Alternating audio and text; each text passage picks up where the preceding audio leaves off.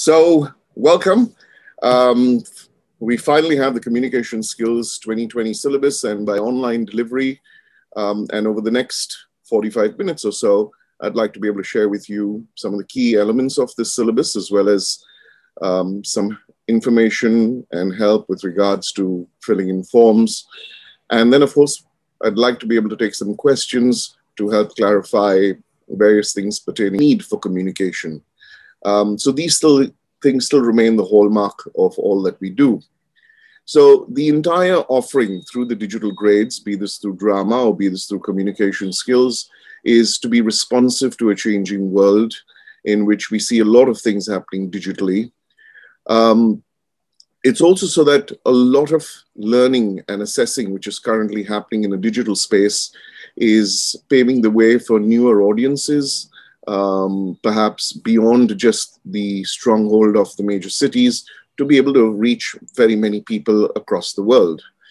And while, of course, we make all these changes, I think it's important to point out that over the last 140 years, if we've grown from strength to strength in our ability to assess, in our ability to ascertain the learning outcomes and the assessment criteria, as well as the attainment descriptors. And this whole medium of the digital ecosystem is just a change to the medium. It does not change in any way the rigor that we've built in over the last 140 odd years.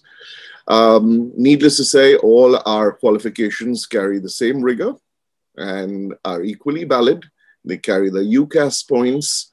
They carry the mandated total qualification time, which is a combination, of course, of guided learning hours and independent learning hours.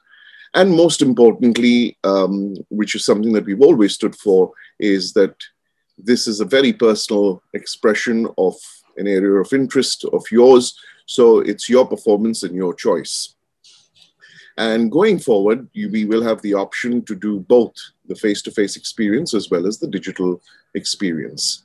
So this, in a nutshell, would kind of sum up the entire messaging and our view of digital assessments in the drama suite, which at this point in time also includes communication skills. Now, keeping this in mind, how does this all fit in? So the communication skills via what we call the video conference or the online delivery system follows the same principle as all our digital grades for in the drama suite, be it whether it's speech and drama or acting or musical theater or performance arts. And they're essentially designed to support learning and teaching in a changing world where we see a greater influence of the digital ecosystem. But they also sit alongside our face-to-face assessments, which gives you an additional element of choice and flexibility. Now, the important things, and at the cost of repeating myself, for us to remember is that all our assessments, be it digital or be it face-to-face, have the same academic rigor.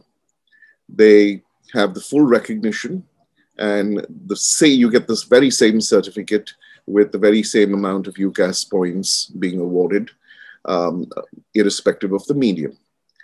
This last paragraph perhaps paraphrases our view of the world going forward and why these skills become so important for young learners and even adult learners, is because it's not just about the tasks that are there in the syllabus, but it's about the skills that get inherently developed through preparation for the tasks.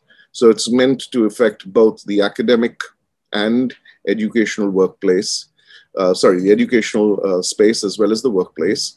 It includes nuances of communication that include conversation, discussion, presentation, persuasion, negotiation, and it also helps us build abilities in learners to blend the use of equipment and materials to aid their communication, not to replace their communication. All right. And of course, it also builds out additional abilities for research and reflection and critical thinking and problem solving. Now, so what has changed? Well, essentially, it's just the delivery that has changed. So in this particular scenario, we have a candidate coming to a center. Okay, let me just repeat this carefully. The candidate still comes to a center while the examiner is at home assessing this, the candidate's performance. Now, in lieu of this, there are certain adaptations that need to be made for the way we engage with material or with presentations. And because of that, we've also had to include some of the supporting tasks and adapt them. And of course, now you will get digital report forms. And in lieu of this entire workaround in the modalities, there is a little bit of a change to the timetabling, which I must also add does not affect candidates or teachers. It is just an internal rework for what is happening. And I will talk about that in a minute or two. So let's just look a little bit at how does this happen. So the candidate at the center and the examiner at home. Essentially, we're using a video conferencing software. In this particular case, it is Zoom, okay? Now, again, this is not for you to worry about, but this is something that we are working with as our base infrastructure. So there will be a desktop or a laptop with speakers, microphone, and a web camera. We're working with these kind of speeds, 10 Mbps download and 5 Mbps for uploads. So this is the minimum guidance that we are working with. The Zoom video conferencing app, I'm going to talk about this a little later, but this requires it to be downloaded both at the center's end as well as at your end. And I will tell you why in a few minutes. And of course, we must keep in mind that there is enough room because this is a communication skills assessment. Some tasks involve a candidate to sit, some involve them to stand. So there will be, or there must be sufficient space for where this happens. And hence, all of these things considered to be able to ensure connectivity, to be able to ensure the right technology, to be able to offer a seamless experience, and of course, to protect the integrity and the authenticity of this assessment, we have to do these assessments through the center. So this is a little bit about how it will happen. The changes to the timetabling that I was referring to just a minute ago essentially really do not affect the candidate or your teacher. It's just something that we have to provision back end to ensure that there's 2 minutes of additional time for all candidates doing initial to grade 5, and there's 4 minutes for those doing grade 6 and above. So what do we do in this in-between time? Well, the examiner is going to be writing their reports. So as you know, this is already provisioned for in the time allotted to an assessment. But at the center level, and all the chaperones who help make the exams happen through the centers, during this time, when the examiner is typically writing their report, this is the time when we're going to be sanitizing equipment and enabling the candidate switch over for the exam.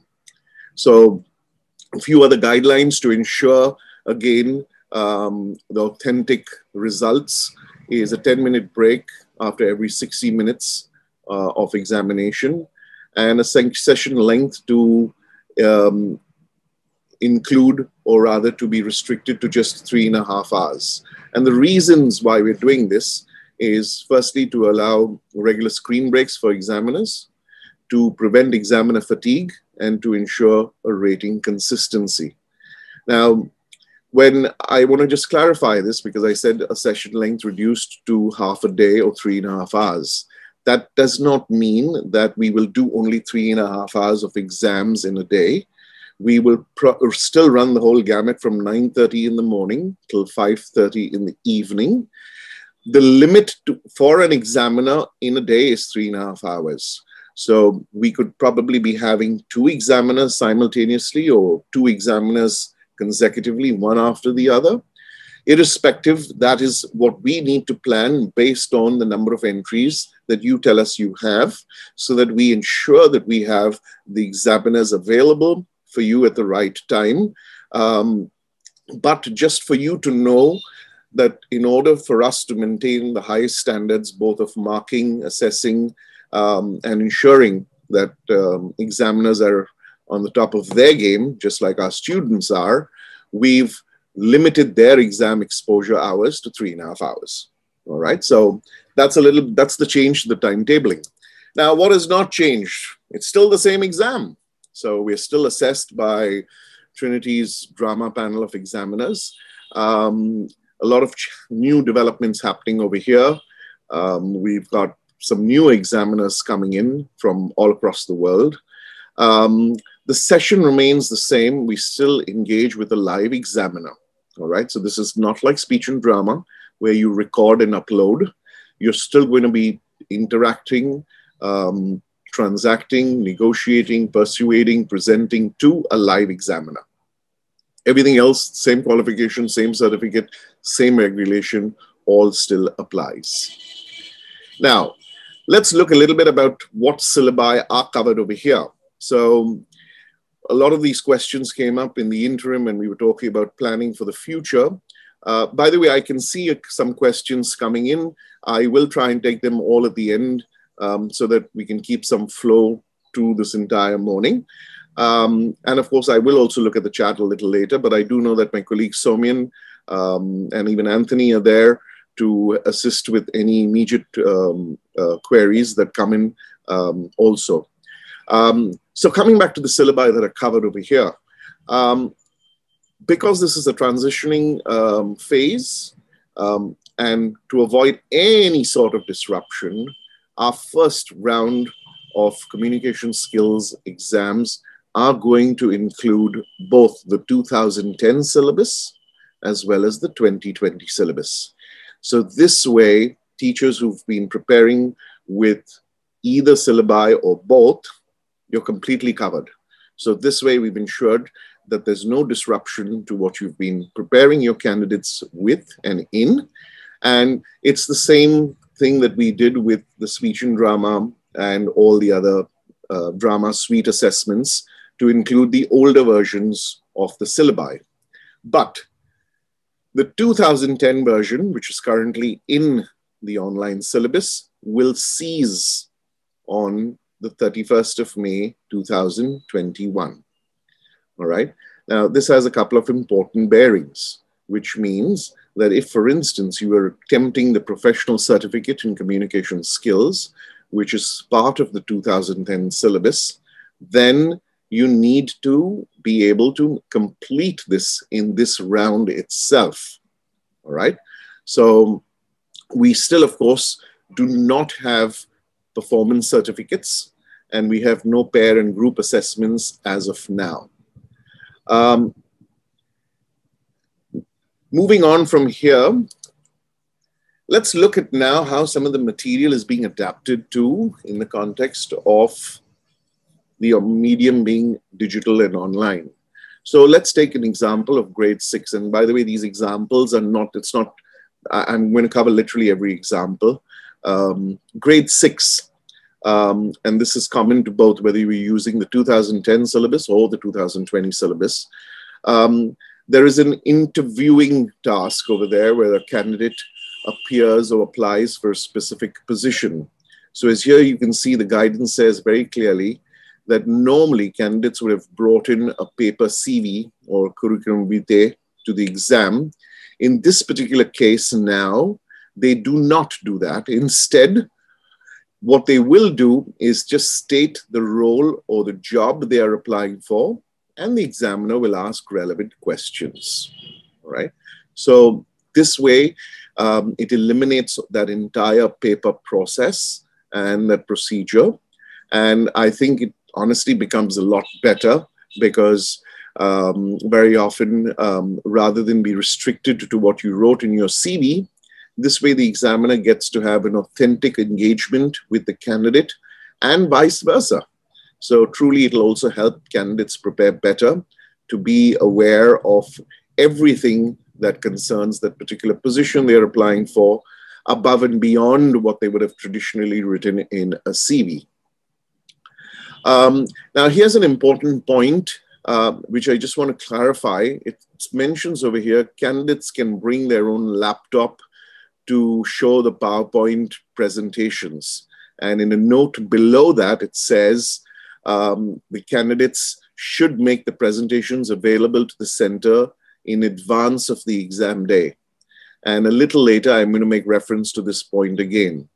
So at this point in time, I want to clarify, please, teachers, and I'm going to say this really slowly.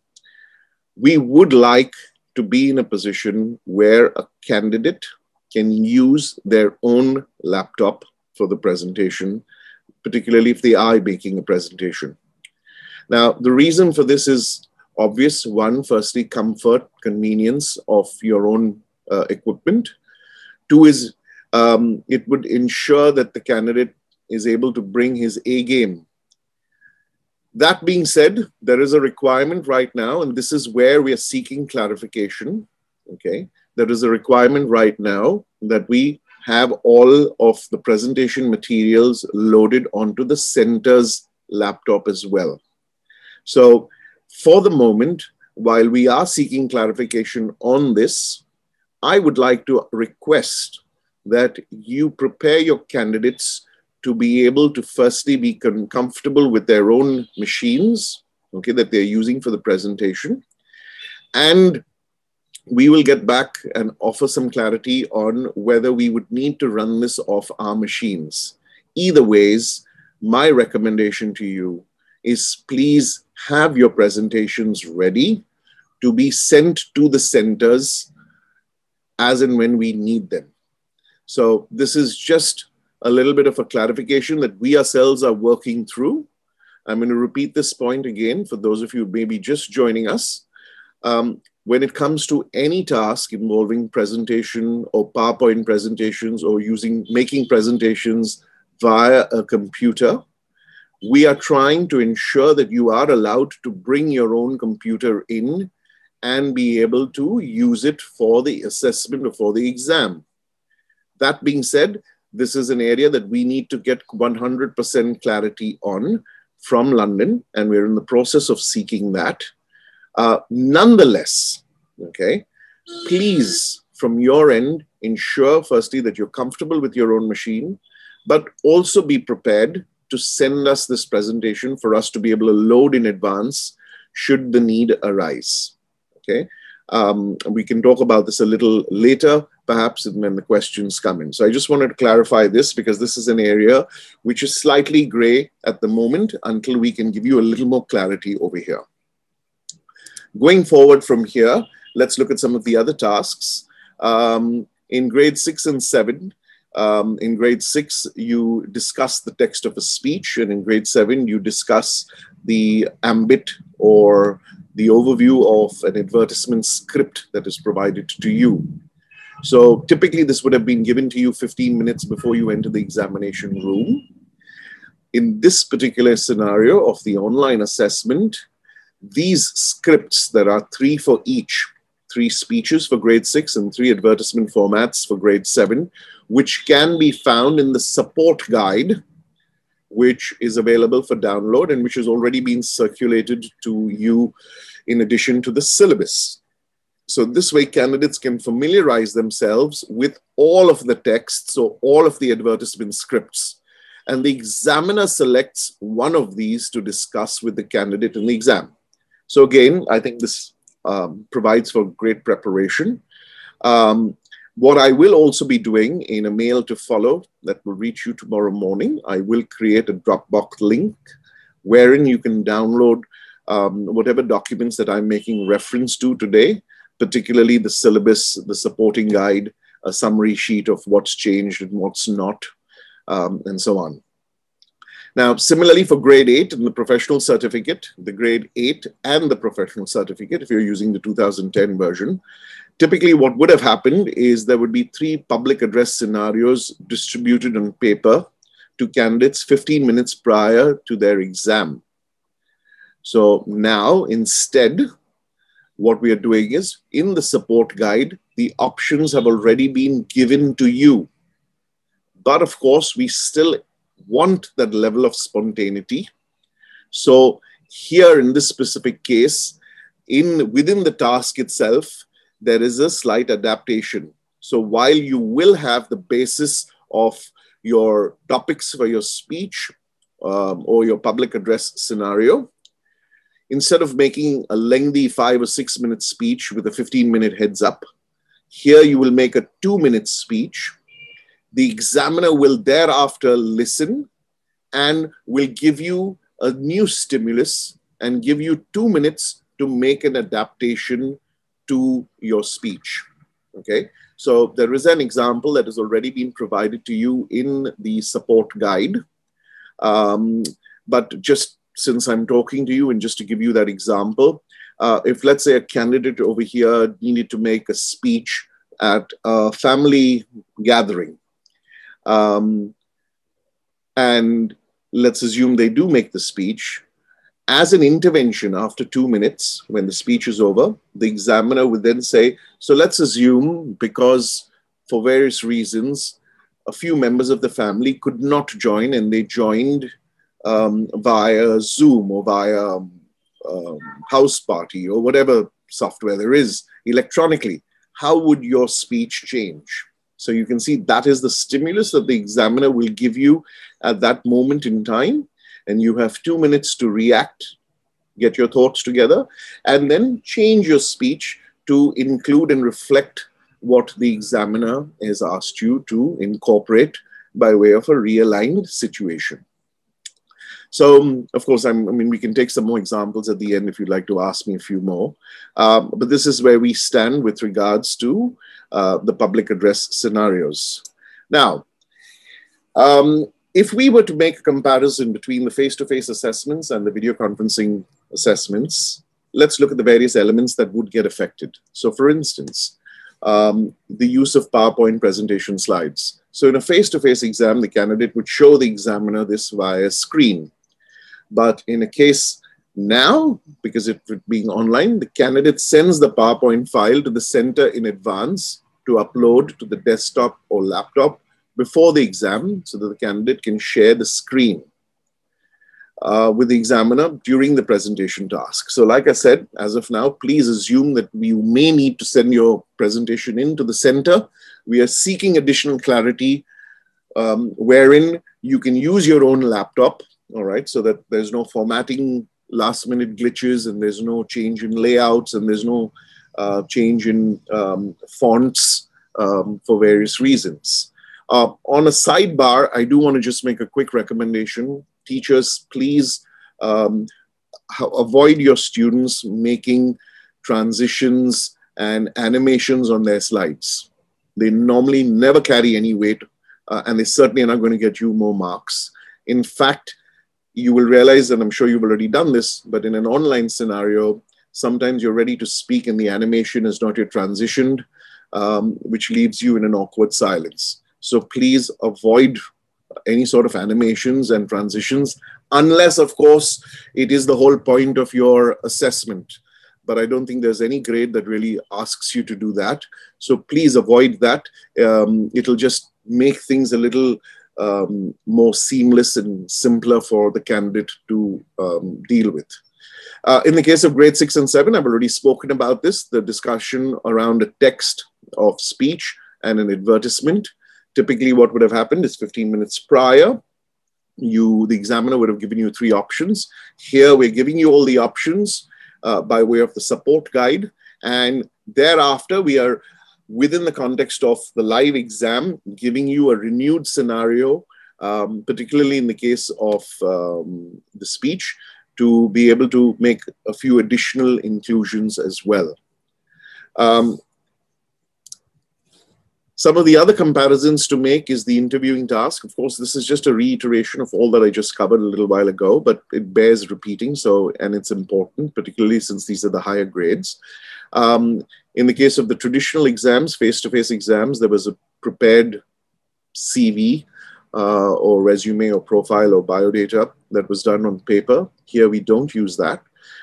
Instead, the candidate just states the position that they're applying for, and the examiner takes it from there. The grade 8 and the professional certificate, again over here, stimulus was provided 15 minutes before, couple of options.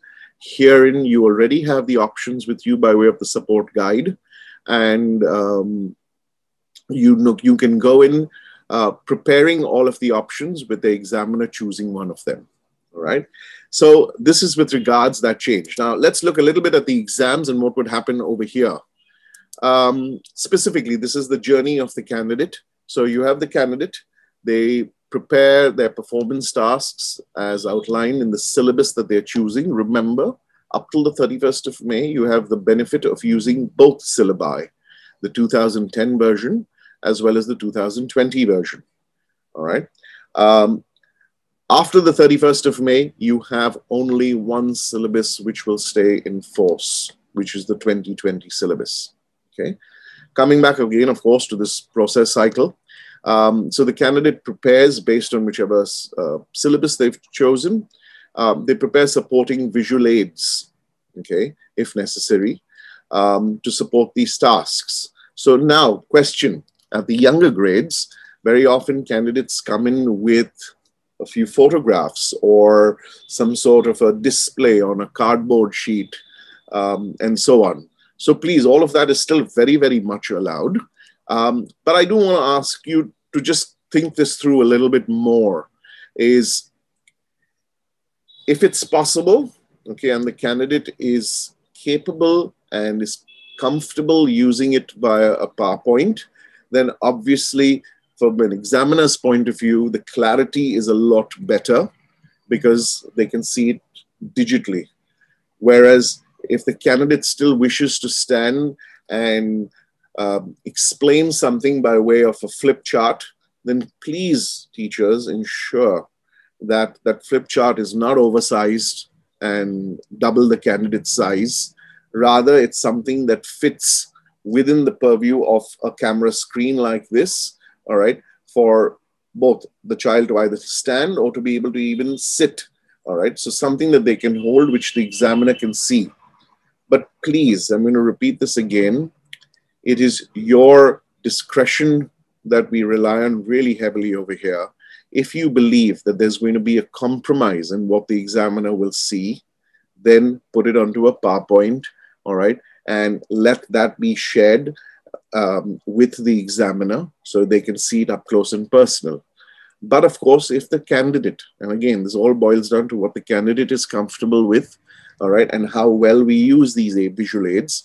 If the candidate is able to stand and demonstrate this, and it's visible enough, and you will realize this through your own little screen tests that you will do in preparation, you will realize that then there's no loss in terms of quality or quantity.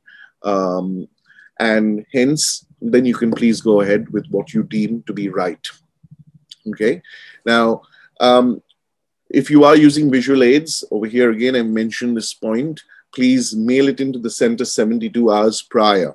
But like I said, this is an area where we're still going to get a little more clarity, and we'll share with you whatever information we get on this.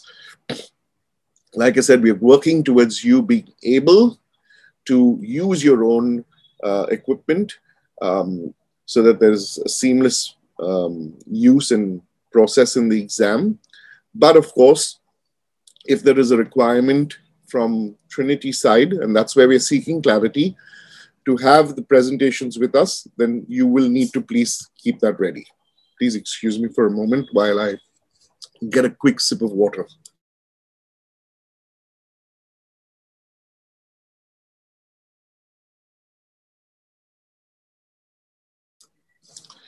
And of course, so coming back then from the higher grades onwards, grades 6, 7, and 8, in addition to whatever preparatory tasks you have, you will definitely need to engage with the support guide. This is what it looks like for the completion of your latter tasks. So that's what we've been discussing. And then of course, finally, you appear for the assessment. Okay, so this is the kind of support that is available on the website right now. You have the syllabus specifications. This is the link mentioned over here. Okay, I will make this link shared with you as well. You've got the syllabus specifications, you have the support guide, and you have a summary sheet of what is same and adapted. And of course, what will be coming out very shortly is an explainer video. And this will come out on the website, so you can follow that as well.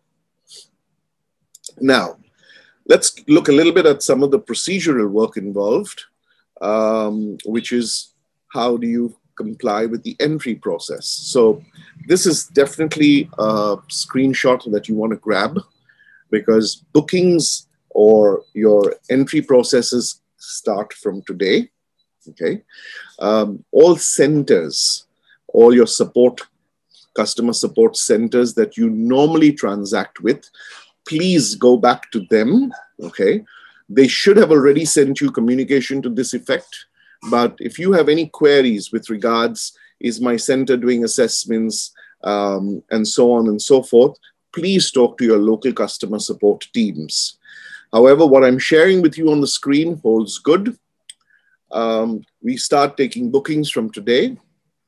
The last date for this session is Saturday, the 20th of February, 2021, which means that by that day, you need to submit all your entries to your local customer support office.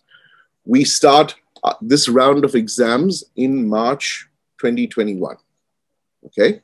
Now, the exam fee, a little bit about that. It remains the same, okay, because we still have a visiting examiner, or rather we still engage with an examiner live. The exam still remains the same, the qualification remains the same, the face-to-face interaction with the examiner is live. And the last part might not concern you, which is no minimum fee, but this would typically have applied to scenarios in which as a school or as a center, you needed to send in a certain number of group entries or a certain number of candidates. That does not apply anymore. Okay, so please, this is the one of the very important slides that you want to capture. Okay, now moving forward in terms of fees, there is a published fee list, which is available from 1st February 2021 to 31st of March 2022. In fact, I can go one further to say that there's been no increase in the fee between the last or the current year and the next year. And when I say next year, I'm referring to the financial years or the academic years. So the fees remain the same. It is the same as an in-person exam because we're still going to engage with an examiner live, okay? This is an important point of clarification. Candidates who paid the fees before the pandemic, okay, have until the 31st of December this year to appear for their online exam. Okay, so in case you were shortchanged or caught off guard by the pandemic's arrival and were not able to complete your exams, we know there are a few cases, please ensure that you complete your exam by the 31st of December 2021. Okay. For all newer candidates, you follow the regular procedure that we would typically follow. All right. This is typically a time in the year when a lot of the cities in the country are doing their communication skills exams. So that does not change. You can still very much go ahead and register. In terms of what are the fees, this is just for your benefit. As you can see, you should have already received this communication. This is the fee for individual exams. We are only running individual exams right now. So this is the pricing. And of course, like I said, you should have already received it. In case you haven't, please reach out to your local customer support office and they will help you. As far as depositing the fees, again, you have three options. One is to do it the traditional way, which is to deposit the fees in an HDFC bank using a specific HDFC fee slip. Now, I know this is something that you are already used to, but the other option that you have, which is option 2, is to do an NEFT transfer to our HDFC bank. Okay. Again, these details, your local Trinity customer support office will provide you because needless to say, the account numbers would change from city to city. So please take that information. Again, it should have already been provided to you from your local customer support office. You do also have the option, in case your local center, Trinity Customer Support Center, accepts credit card, that you can go across over there and complete a payment via credit card or debit card. As regards submitting your entry, now this is a little important, please. So, and there are a couple of things over here that I really want to point out. So one is, of course, when you're submitting your entry, you must submit proof of your payment.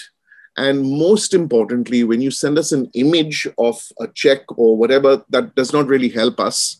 What does help us is the bank reference number, all right, for an online transfer, okay? If, of course, and this is again something that you would do with your local Trinity support office, all right? But please, if you're making an online transaction, okay, then we don't need an image. What we really need is the bank reference number. Filling in a form. So there is a new updated form, and that's why I've put part of this in red, is fill in the entry form.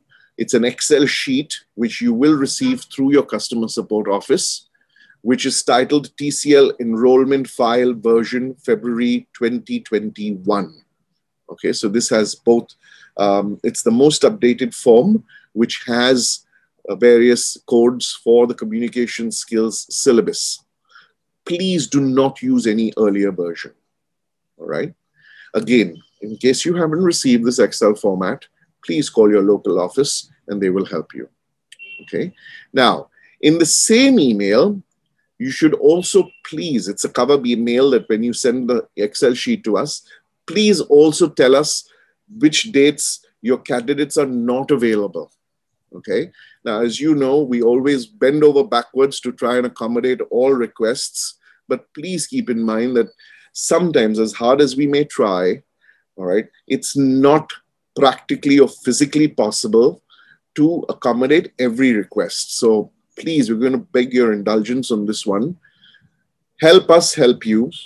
Give us your dates in advance. We will try our very best to ensure that we can comply with that schedule, all right? But if at all, for some reason we can't, then please understand it's not because we don't want to, it's because we also don't have an option, okay? Finally, of course, please make sure all your information is correct and filled in correctly, for the simple reason, when it does come to us and once we've uploaded it onto the system, we cannot make a change, all right? So please check and double check name, surname, date of birth, all of those things, which I'm going to talk about in a second, all right, to ensure that we've got the correct data. Other elements to keep in mind on the form filling: first name and last name, vitally important. Middle name is optional. Now, in certain cultures, perhaps you may want to leave the last name or there is no last name, in which case, please put a dot, all right, or a full stop into that relevant cell under the last name section, okay? The date of birth should be mentioned in the format that is provided to you, which is DDMMYY. So you put your date of birth as the 25th of November, 2004 as an example, by using a forward slash or a front slash as the separator, okay? Please don't put a dash. In Excel, you know, when you put a dash, any number of things can happen. So please use forward separators. Please enter the ethnicity, gender, exam suite, examination product from the drop-down lists. Now, this is important, and I want to just talk about this here. In the examination suite, you should choose communication skills online. Okay, and I'm going to share that screenshot with you just now. For your examination product name, please choose communication skills, individuals, whatever your grade is, and online. Okay. Now, just at the side of that, there is a column which says leave blank. In this column, please mention the version of the syllabus that you're using. Well, so let me just repeat this. If you are setting up a candidate for obviously an online assessment, okay, you have chosen to use the 2010 syllabus, then when you are filling in your form, this is what the form would look like. You fill in your first name, you fill in your last name, the date of birth with forward slashes, the gender, okay, the external ID, and I'll come back to this, okay, but in the exam suite over here, you will mention communication skills online, okay, that's this part over here, okay. When it comes to choosing the examination/product name, you will use communication skills individual, whatever the relevant grade is, and online, okay? And finally, of course, in this particular column over here, which is blank, all right, it says leave blank. Over here, please mention whether you're using the 2010 version or the 2020 version. This way we can give the examiner a heads up, all right, as to what they need to also be prepared with without causing a delay at that moment in the exam, all right? So I hope I'm clear over here. And of course, we'll answer this if there are questions. Now, just the latter part of the form filling, your PAN number, all right, is very, very important and crucial. It is essential. It's not optional. So please, you mention the PAN number of the candidate's parent, if the parents are paying the fees directly to us, or your PAN in case you've collected the fees and you're paying it on behalf of the parents, all right? That PAN number should be entered under the section which says external ID. So that's where you put in the PAN number, okay? Under the section applicant, okay, this is where you enter the name of the teacher. Now, the reason why we request this is because you will get a certificate from Trinity stating that you have entered candidates, all right, for these exams. So only if you fill in that form applicant and put in your name as the teacher, you will get that separate certificate or acknowledgement from Trinity that says, yes, you had submitted candidates, all right, for this assessment. If you have a school name, okay, both academic school, drama school, communication skills school, all right, please enter the school name and select Y from the drop-down list in the adjoining column, if you would like the name of the school to be mentioned on the certificate. Now, very importantly, what you don't need to fill in is the candidate number, the ULN, the ensemble name, which of course would apply typically to a group exam, but that we don't have. The product code, which would get generated automatically, okay? You do not need to fill that in. No need for an email address because there's no links, nothing of that sort that's going to be mailed to the candidate. You do not need to fill in the minimum age verification, language of exam, consent received, first language venue, all that you don't need to fill in, all right? Lastly, at the cost of repeating it, you should not fill the email address column for the communication skills online delivery exams. Why? Because this is a center-driven exam and the candidates would invariably have to come to the center. So there is no link that will go to parents, all right? At best, maybe the schedule of the exams would be communicated to you through your teachers, all right? But we're not sending any links for the exam per se, okay? So that pretty much brings us to the end of this session. All right, I'm going to stop sharing for a moment over here so that we can take some questions.